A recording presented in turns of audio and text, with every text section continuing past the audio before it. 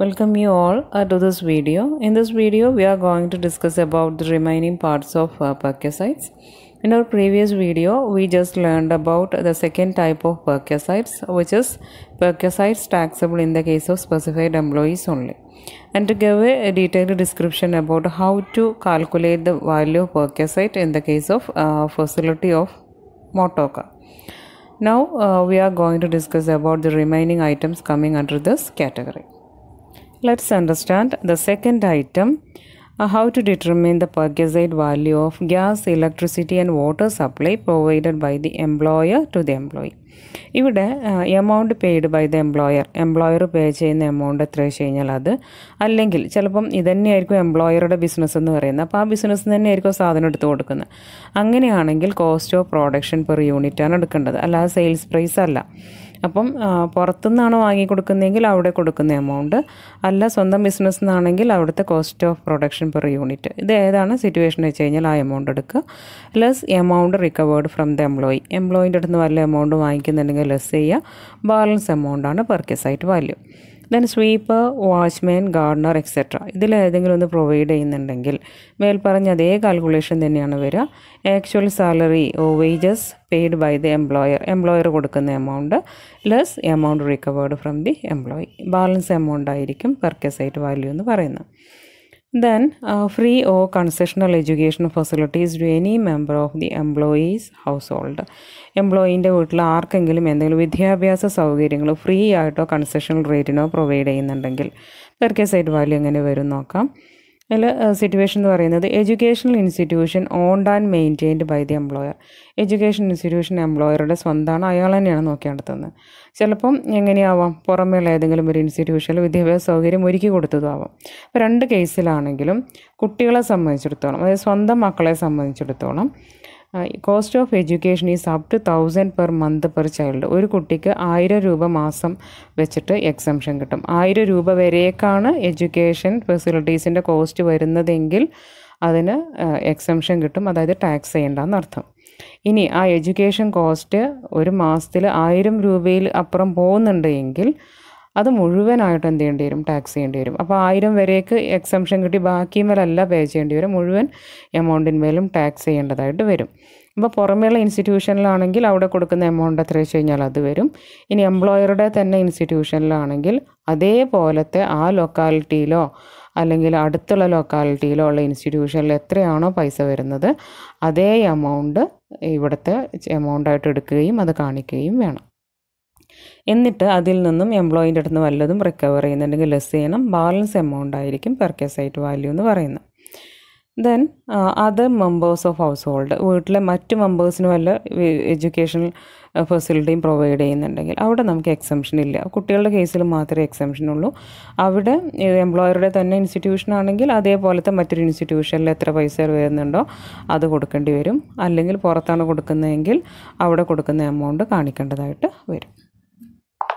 Transport facility, ഇത് ഏതൊരു സാലറിയുടെ എംപ്ലോയിനെ സംബന്ധിച്ചിടത്തോളം ടാക്സബിൾ ആണ്. ഇനി റെയിൽവേ, എയർലൈൻസ് ഇതിലൊക്കെ വർക്ക് ചെയ്യുന്ന എംപ്ലോയീസിനെ സംബന്ധിച്ചിടത്തോളം ആണെങ്കിൽ എംപ്ലോയർ പേ ചെയ്യുന്ന എമൗണ്ട് അല്ലെങ്കിൽ എംപ്ലോയർക്ക് വരുന്ന കോസ്റ്റ് എത്ര വെച്ച് കഴിഞ്ഞാൽ അത് less amount recovered from the employee, ആ ബാലൻസ് എമൗണ്ട് ആയിരിക്കും ട്രാൻസ്പോർട്ട് ഫെസിലിറ്റീൻ്റെ പെർക്വിസൈറ്റ് വാല്യൂ. ഇനി മറ്റേതെങ്കിലും ഒരു ട്രാൻസ്പോർട്ട് അണ്ടർടേക്കിങ്ങിൽ വർക്ക് ചെയ്യുന്ന എംപ്ലോയിനെ സംബന്ധിച്ചിടത്തോളം ആ ഒരു സ്ഥാപനം ഒരു പബ്ലിക്കിന് അവരുടെ സർവീസ് എത്ര രൂപയ്ക്കാണോ പ്രൊവൈഡ് ചെയ്യുന്നത് ആ ഒരു എമൗണ്ട് തന്നെ ആയിരിക്കും എംപ്ലോയിക്കും ചാർജ് ചെയ്യുക. എന്നിട്ട് എംപ്ലോയിൻ്റെ അടുത്ത് നിന്ന് വല്ലതും റിക്കവർ ചെയ്യുന്നുണ്ടെങ്കിൽ അത് ലെസ് ചെയ്യുകയും ചെയ്യുക. The value at which such benefit is offered by the undertaking to the പബ്ലിക്കിന് എത്ര രൂപയ്ക്കാണോ ആ ഒരു സർവീസ് പ്രൊവൈഡ് ചെയ്യുന്നത് അതേ എമൗണ്ട് തന്നെയാണ് എംപ്ലോയിക്കും ചാർജ് ചെയ്യുക. എംപ്ലോയിൻ്റെ അടുത്ത് നിന്നിട്ട് വല്ലതും റിക്കവർ ചെയ്യുന്നുണ്ടെങ്കിൽ അത് ലെസ് ചെയ്ത് ബാലൻസ് എമൗണ്ട് പെർക്വിസൈറ്റ് വാല്യൂ ആയിട്ട് കാണിച്ചോളണം എന്നാണ് പറഞ്ഞത്. Then valuation of medical facility, medical facility വല്ലതും പ്രൊവൈഡ് ചെയ്യുന്നുണ്ടെങ്കിൽ അതിൻ്റെ പെർക്വിസൈറ്റ് വാല്യൂ എങ്ങനെയാണെന്ന് നോക്കാം. If treatment is done, treatment കൊടുക്കുന്നത് ഹോസ്പിറ്റൽ ഓൺഡ് ബൈ ദി എംപ്ലോയറുടെ സ്വന്തം ഹോസ്പിറ്റലാവാം, ഒരു ഗവൺമെൻറ് ഹോസ്പിറ്റലാവാം, അല്ലെങ്കിൽ ലോക്കൽ അതോറിറ്റീസ് ഇവരുടെയൊക്കെ ഹോസ്പിറ്റലാവാം, അല്ലെങ്കിൽ ഒരു approved hospital means income tax commissioner approve ചെയ്തിട്ടുള്ള ഹോസ്പിറ്റലുകൾ. അപ്പോൾ ഇവിടങ്ങളിൽ എവിടെയെങ്കിലുമാണ് ട്രീറ്റ്മെൻറ്റ് നടത്തിയതെങ്കിൽ പെർക്വിസൈറ്റ് വാല്യൂ ഇല്ല, അതായത് എക്സംഷനാണ്, ടാക്സ് ചെയ്യേണ്ട ആവശ്യമില്ല. ദെൻ ഏതെങ്കിലും ഒരു പ്രൈവറ്റ് ഹോസ്പിറ്റലിലാണ് ട്രീറ്റ്മെൻറ്റ് എടുത്തിട്ടുള്ളത് എങ്കിൽ ടാക്സ് ഫ്രീ അപ് ടു ₹15,000 15,000 രൂപ വരേക്ക് ടാക്സ് എക്സംഷൻ കിട്ടും. അവിടുന്ന് അങ്ങോട്ടുള്ള എമൗണ്ട് ടാക്സ് ചെയ്താൽ മതി. ദെൻ ട്രീറ്റ്മെൻറ്റ് ഇന്ത്യക്ക് പുറത്താണെങ്കിൽ, ഔട്ട്സൈഡ് ഇന്ത്യ ആണെങ്കിൽ RBI അപ്രൂവൽ ഉള്ള ഒന്നാണെങ്കിൽ RBI പെർമിറ്റ് ചെയ്യുന്ന എമൗണ്ട് വരേക്ക് എന്ത് കിട്ടും, എക്സംഷൻ കിട്ടും. ഇനി പുറമേക്ക് പോകുന്ന സമയത്ത് കൂടെ പോകേണ്ടി വരും, കൂടെ ആളുകൾ പോകേണ്ടി വരും, അതുപോലെ അവിടെ സ്റ്റേ ചെയ്യേണ്ടി വരും, ട്രാവൽ ചെയ്യേണ്ടി വരും, ഒക്കെ വേണ്ടി വരും. അപ്പം അങ്ങനെ പുറമേക്ക് പോകുമ്പോൾ എംപ്ലോയിക്കും എംപ്ലോയിയുടെ കൂടെ പോകുന്ന ഫാമിലിയിലെ ഏതെങ്കിലും ഒരു മെമ്പറിന്, ഒരു അറ്റൻഡൻറ്റിന് അവിടെ ട്രാവൽ ചെയ്യുന്നതിന് സ്റ്റേ ചെയ്യുന്നതിന് വരുന്ന ചിലവുകളുടെ എമൗണ്ടിൽ RBI അപ്രൂവൽ ഉണ്ടെങ്കിൽ അതിന് എക്സംഷൻ കിട്ടും. ഇനി അല്ലാത്തതാണെങ്കിൽ എംപ്ലോയീൻ്റെ total income, gross total income അല്ല, ടോട്ടൽ ഇൻകം 2 lakh rupees കൂടുതലല്ല എങ്കിൽ എക്സംഷൻ കിട്ടും. അല്ലെങ്കിൽ എന്ത് ചെയ്യേണ്ടി വരും, ടാക്സ് ചെയ്യേണ്ടി വരും. അപ്പോൾ ആ എമൗണ്ടുകളായിരിക്കും പെർക്വിസൈറ്റ് വാല്യൂ ആയിട്ട് എടുക്കേണ്ടത്. Leave travel concession. The employee is entitled to exemption in respect of value of travel concession or assistance received by or due to him from his employer or former employer for himself and his family in connection with his proceeding. എംപ്ലോയിക്ക് travel ചെയ്യുന്നതുമായി ബന്ധപ്പെട്ടുകൊണ്ട് അയാളുടെ എംപ്ലോയറിൽ നിന്നോ മുൻ എംപ്ലോയറിൽ നിന്നോ എന്തെങ്കിലും ഒരു assistance കിട്ടുക അല്ലെങ്കിൽ കിട്ടുന്നത് ഡ്യൂ ആവുകയൊക്കെ ചെയ്തിട്ടുണ്ടെങ്കിൽ അവിടെ എക്സംഷൻ കിട്ടും. അത് എത്രത്തോളം ഉണ്ടെന്ന് നോക്കാം. അപ്പോൾ 2 കേസ് ഉണ്ടാവാറ്. ഒന്ന്, on leave to any place in India, ലീവിന് ഇന്ത്യയിലെ ഏത് പ്ലേസിലും യാത്ര ചെയ്താൽ കിട്ടുന്നത്. To any place in India after retirement from service or after the termination of the service. സർവീസിന് റിട്ടയർ ചെയ്തതിന് ശേഷം അല്ലെങ്കിൽ സർവീസ് ഇടയ്ക്ക് വെച്ച് അവസാനിപ്പിച്ച ഒരാളാണെങ്കിൽ ആ ടെർമിനേഷന് ശേഷം ഇന്ത്യയിൽ എവിടെയും യാത്ര ചെയ്താൽ ഉണ്ടാകുന്ന ചിലവ്. അതെങ്ങനെയാണ് പെർക്വിസൈറ്റ് വാല്യൂ ട്രീറ്റ് ചെയ്യാൻ നോക്കാം. The exemption shawl be allowed subject to the following. താഴെ പറയുന്നതിനെ ബേസ് ചെയ്തിട്ടാണ് എക്സംഷൻ കിട്ടുക. Where the journey is performed. ഇന്ത്യയിലെ ഈ സ്ഥലങ്ങളിലൊക്കെ യാത്ര ചെയ്യുന്നത് ബൈ എയർ ആണെങ്കിൽ, എയറോപ്ലെയിൻ വഴിയാണ് യാത്രയെങ്കിൽ an amount up to air economy fair of the national career. National കരിയറിൻ്റെ air economy fair എത്രയാണോ അത്രയും എമൗണ്ട് വരെയൊക്കെ എന്ത് കിട്ടും, എക്സംഷൻ കിട്ടും.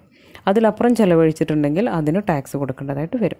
ഇനി ബൈ റെയിലാണെങ്കിലോ, ബൈ റെയിൽ വഴി കണക്ട് ചെയ്ത 2 സ്ഥലങ്ങളിലേക്കാണ്, അതായത് അങ്ങനെയുള്ളൊരു സ്ഥലത്ത് നിന്നും മറ്റൊരു സ്ഥലത്തേക്കാണ് യാത്രയെങ്കിൽ ആ റെയിൽ വഴി പോയതാവാം. ഇനി റെയിലില്ലാതെ വേറെ ട്രാൻസ്പോർട്ടേഷൻ ഫെസിലിറ്റി ഉപയോഗിച്ചിട്ടുണ്ടാവും.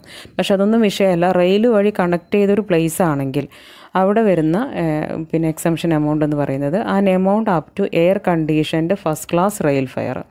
എയർ കണ്ടീഷൻഡ് ആയിട്ടുള്ള ഫസ്റ്റ് ക്ലാസ് റെയിൽ ഫെയർ എത്രയാണോ അത്രയും വരെയൊക്കെ എക്സംഷൻ കിട്ടും. ഇനി the places are not connected by rail. യാത്ര ചെയ്യേണ്ട സ്ഥലവും നമ്മൾ പോകുന്ന സ്ഥലവും യാത്ര ചെയ്യേണ്ട സ്ഥലവും തമ്മിൽ റെയിലുമായിട്ട് കണക്ഷൻ ഇല്ല എങ്കിൽ എങ്ങനെയാണ് വരിക? Where A recognised public transport system exist. ഒരു പബ്ലിക് ട്രാൻസ്പോർട്ട് സിസ്റ്റം അവിടെ നിലനിൽക്കുന്നുണ്ടെങ്കിൽ an amount up to the first class or deluxe class fair on such transport. ആ ഒരു ട്രാൻസ്പോർട്ടേഷൻ ഫെസിലിറ്റിയിൽ ഫസ്റ്റ് ക്ലാസ് അല്ലെങ്കിൽ ഡിലക്സ് ക്ലാസ് ഫെയർ എത്രയാണോ അത്രയും എമൗണ്ട് വരെയൊക്കെ exemption കിട്ടും. Where no recognised public transport system exist. അവിടെ public transport system ഇല്ലെങ്കിൽ air conditioned first class rail fair എത്രയാണോ അതാണ് നമ്മൾ എടുക്കേണ്ടതായിട്ട് വരിക.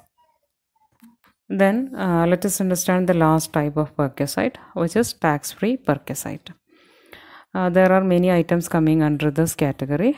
Here we are going to discuss some important items only. The first item is tea or snacks provided in the office. The tea or snacks provide ചെയ്യുന്നത് taxable perquisite അല്ല, tax free ആണ്. നമ്മൾ നേരത്തെ മീലിൻ്റെ കാര്യം പറഞ്ഞ സമയത്ത് പറഞ്ഞു പോയൊരു കാര്യം തന്നെയാണ്. Then residential accommodation provided at site. അതായത് ഇപ്പം ബിസിനസ് ഓർഗനൈസേഷൻ്റെ ചുറ്റുവട്ടത്തായിട്ട് അല്ലെങ്കിൽ ഫാക്ടറിൻ്റെ ചുറ്റുവട്ടത്തായിട്ട് തന്നെ എംപ്ലോയീസിന് താമസ സൗകര്യം ഒരുക്കിയിട്ടുണ്ടാവും. അപ്പോൾ അങ്ങനെയുള്ള സിറ്റുവേഷൻസിൽ സൈറ്റിൽ തന്നെയാണ് അക്കോമഡേഷൻ പ്രൊവൈഡ് ചെയ്തിട്ടുള്ളത് എങ്കിൽ അത് ടാക്സ് ഫ്രീ പെർക്വിസൈറ്റ് ആണ്. അതിന് ടാക്സ് വാല്യൂ കാൽക്കുലേറ്റ് ചെയ്യേണ്ട ആവശ്യമില്ല. സൈറ്റിൻ്റെയും പുറത്തേക്കായിട്ടാവുമ്പോഴാണ് മാത്രമാണ് നമ്മൾ ഈ റെസിഡൻഷ്യൽ അക്കോമഡേഷൻ്റെ വാല്യൂ നമ്മൾ കാൽക്കുലേറ്റ് ചെയ്യുന്നത്. Then expenses on telephone including mobile phone അടക്കമുള്ള ടെലിഫോൺ എക്സ്പെൻസുകൾ എംപ്ലോയർ മീറ്റ് ചെയ്യുന്നുണ്ടെങ്കിൽ അതും ടാക്സ് ഫ്രീ ആണ്. Then employers contribution to staff group insurance scheme. Staff group insurance സ്കീമിലേക്ക് എംപ്ലോയറുടെ contribution വല്ലതും ഉണ്ടെങ്കിൽ അതും ടാക്സ് ഫ്രീ ആണ്. Then scholarship to employees and the children, എംപ്ലോയീസിനും അവരുടെ കുട്ടികൾക്കും വല്ല സ്കോളർഷിപ്പും പ്രൊവൈഡ് ചെയ്യുന്നുണ്ടെങ്കിൽ അത് ടാക്സ് ഫ്രീ ആണ്. Then cost of refresher courses, എംപ്ലോയീസിന് ഇടയ്ക്കൊന്നിങ്ങനെ അവരുടെ നോളജും സ്കില്ലൊക്കെ ഡെവലപ്പ് ചെയ്യാൻ വേണ്ടിയിട്ട് കൊടുക്കുന്ന കോഴ്സുകളാണ് റിഫ്രഷർ കോഴ്സ്. അങ്ങനെയുള്ള കോഴ്സുകൾക്ക് വേണ്ടി എംപ്ലോയർ ചിലവഴിക്കുന്ന തുക അത് എംപ്ലോയീൻ്റെ ബെനിഫിറ്റിന് വേണ്ടിയിട്ടാണല്ലോ, അപ്പോൾ എങ്കിൽ കൂടിയും അത് ടാക്സ് ഫ്രീ ആണെന്നാണ് പറയുന്നത്. Facility of conveyance from residence to office and back, ഓഫീസിലേക്കും അവരുടെ താമസ സ്ഥലത്തേക്കും അങ്ങോട്ടും ഇങ്ങോട്ടുള്ള കൺവേയൻസ്, അത് ട്രാൻസ്പോർട്ടേഷൻ ഫെസിലിറ്റി ഒരുക്കിയിട്ടുണ്ടെങ്കിൽ അത് ടാക്സ് ഫ്രീ ആണ്. അത് നമ്മൾ നേരത്തെ ജസ്റ്റ് പറഞ്ഞിട്ടുണ്ടായിരുന്നു. Then tax paid on the value of പെർക്വിസൈറ്റ്, ഇപ്പോൾ എംപ്ലോയിക്ക് എന്തെങ്കിലും ഒരു പെർക്വിസൈറ്റ് കൊടുക്കുമ്പോൾ, അതായത് കൈൻഡ് ആയിട്ടുള്ള ഐറ്റംസ് ആണല്ലോ പെർക്വിസൈറ്റ് എന്ന് പറയുന്നത്. അപ്പോൾ അങ്ങനെയുള്ള ഐറ്റംസ് കൊടുക്കുമ്പോൾ അതിന്മേൽ വല്ല ടാക്സും എംപ്ലോയർ പേ ചെയ്യുന്നുണ്ടാവാം. ആ ടാക്സ് എംപ്ലോയീൻ്റെ പെർക്വിസൈറ്റ് വാല്യൂവിനകത്ത് ഉൾപ്പെടുത്തേണ്ട ആവശ്യമില്ല. അത് എംപ്ലോയർ ആ എക്സ്പെൻസ് മീറ്റ് ചെയ്യാമെന്ന് മാത്രമേ ഉള്ളൂ. അത് ഇവിടുത്തെ പെർക്വിസൈറ്റ് വാല്യൂവിൽ വരുന്നില്ല. അതുകൊണ്ട് ആ ടാക്സ് എമൗണ്ട് ഇവിടെ കൺസിഡർ ചെയ്യാത്തതുകൊണ്ട് അതൊരു ടാക്സ് ഫ്രീ പെർക്വിസൈറ്റ് ആയിട്ടാണ് കൂട്ടുന്നത്. പെർക്വിസൈറ്റ് to government employees posted abroad, വിദേശത്ത് നിയമിക്കപ്പെട്ടിട്ടുള്ള ഗവൺമെൻറ് എംപ്ലോയീസിന് കിട്ടുന്ന പെർക്വിസൈറ്റ്സ് എല്ലാം ടാക്സ് ഫ്രീ ആണ്. Then rent free house and conveyance facility provide to supreme കോടതി ജഡ്ജ്, അവർക്കൊക്കെ പ്രൊവൈഡ് ചെയ്യുന്ന റെൻറ്റ് ഫ്രീ ഹൗസ്, അതുപോലെ തന്നെ conveyance facility means transportation facilities എല്ലാം ടാക്സ് ഫ്രീ ആണ്.